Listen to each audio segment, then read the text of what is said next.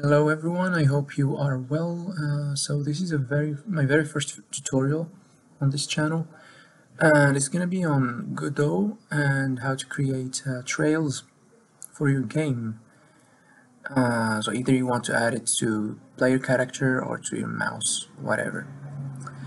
So we're gonna go to 2D mode and create a new node 2D scene, new node 2D. Rename that to cursor underscore trail, and basically we want that cursor trail node to follow the mouse cursor. So I'm gonna, just for demonstration, add a sprite child to it. I'm gonna name that test sprite, and basically set the texture of that sprite to icon.png that you find on your GODOT project. So yeah, don't forget to save your scene, of course. So let's begin scripting. Let's add a new script to the cursor trail. Name it cursor trail simply. Let's hit create. And the very first thing I'm gonna do, just get rid of all those comments there. We're gonna need the ready function and the process function here. So the very first thing we want to do is set the input mode of the mouse into hidden. We don't want to see the mouse cursor. So input.set underscore mouse mode to basically input. It's going to be input.mouse mode hidden.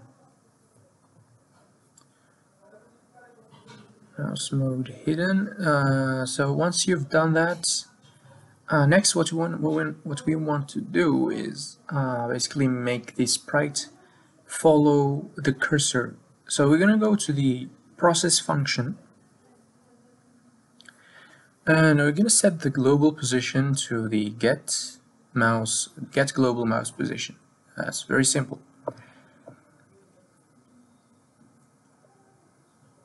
So global position equals get underscore mouse underscore global mouse position. So let's go ahead and see what that looks like now. So as you can see here, the sprite is following the mouse.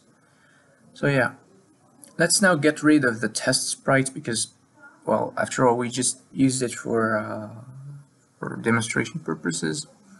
So now what we know is that the cursor trail node is following the mouse cursor. Let's go ahead and add a line 2D node to the cursor trail. And you get all these properties, the width curve, etc. We'll get back to that later. Now let's create a new script for our line 2D. Let's name it trail.gd. And let's rename our node to trail. Well, basically now what we want to do is we want to have two variables.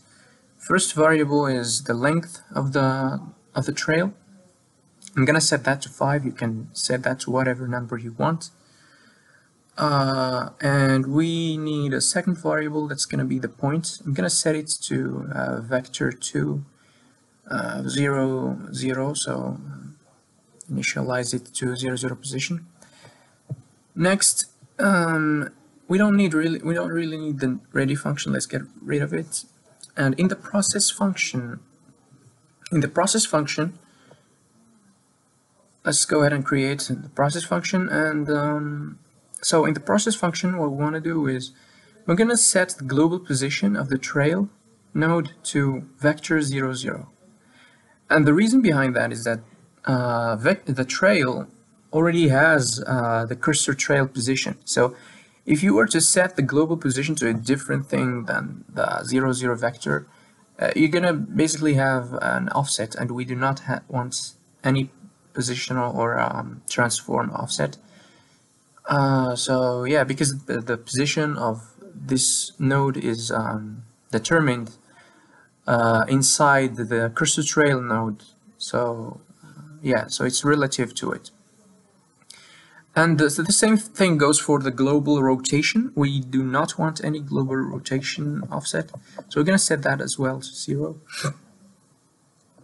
So yeah, and basically that's going to set the position of the trail node, or the line 2D node, to be exactly the same as the cursor trail node, which is the mouse position, right? Next, we're going to go ahead and initialize and give our point a value. So it's going to be the get parent dot global position, basically. So because we need to follow the cursor trail. Next, we're going to go ahead and add a point, and let's go ahead and look and see what it looks like. So basically it just draws infinite lines because it keeps on adding a point to the line every frame. We do not want to do that. That's exactly why we have a length variable, right? So let's go ahead and we're gonna start deleting points as the length gets larger than the length variable. For that I use the while function. So while get point count, which returns the count of points in the line, is superior to the length, we're basically gonna remove the first point. So remove underscore point of 0. Alright, so once you've done that, let's go ahead and basically take a look at what that looks like again. Yeah. So there you go. So yeah, that looks more like what you'd expect it to be, but still it looks ugly. It's very ugly.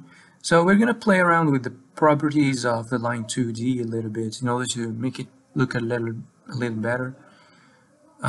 So let's go ahead and open it in the inspector, and what you can see here is that you have all these properties: the default color, the width curve, etc. So the fill, the capping. Let's go ahead and I'm just gonna go ahead and set the end cap mode to round, and I'm gonna have a width curve that starts at 0.5 and ends at 1.0. So basically that's gonna make the end of the line smaller than the line. Let's just look at what it looks like. So there you go. It looks like a beam or a laser beam or something like that of the sorts. In my opinion, that looks better, but we could do better than that. Let's go ahead and modify even more properties and play around with the color a little bit. So basically, any fill color you set for the line is going to override the default color. Let's create new gradient. Let's set the leftmost value to a value that's close to the background color. Here it's gray, it's nearly 91 RGB, and I'm gonna set the cursor to green. So yeah, now it's gonna look greenish. Let's take a look at that. There you go. So yeah, that looks cooler, I guess. If you add it to your character, to a moving car in 2D mode, like top down or something like that, I'm pretty sure it's gonna look dope. So yeah, that's basically it for this tutorial. I hope you found it interesting. Thank you so much for watching. I'll catch you in the next tutorial.